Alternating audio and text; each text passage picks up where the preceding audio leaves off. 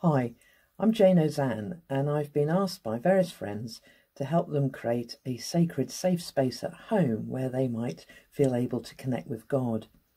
Now, I believe that God goes with us wherever we are, but I do recognise that sometimes it's really important to have a safe, sacred space at home.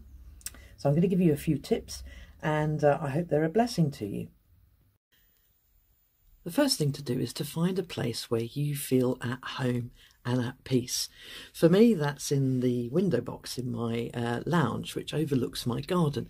And it's a place where I do an awful lot of writing.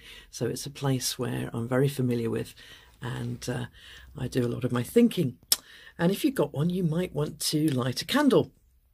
I find candles are alive and living, and the flame draws me in. It allows me to focus on that and to think of how it overcomes the darkness.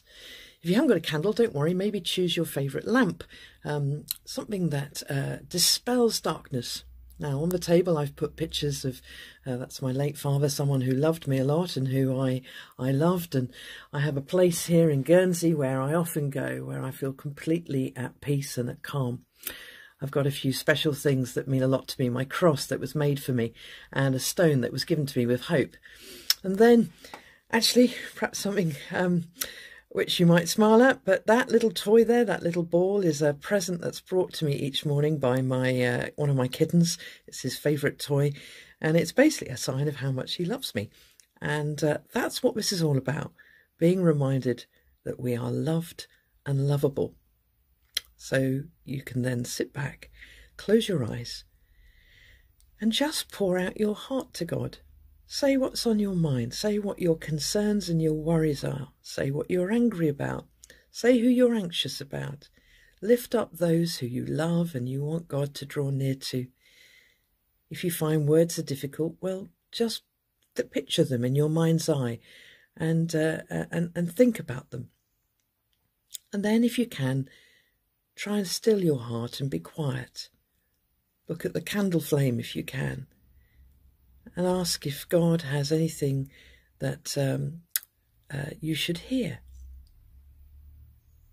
And then, if you want to, you might want to say the Lord's Prayer as follows.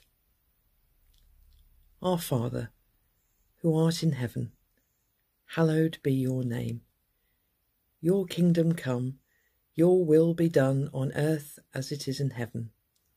Give us today our daily bread, and forgive us our sins, as we forgive those who sin against us.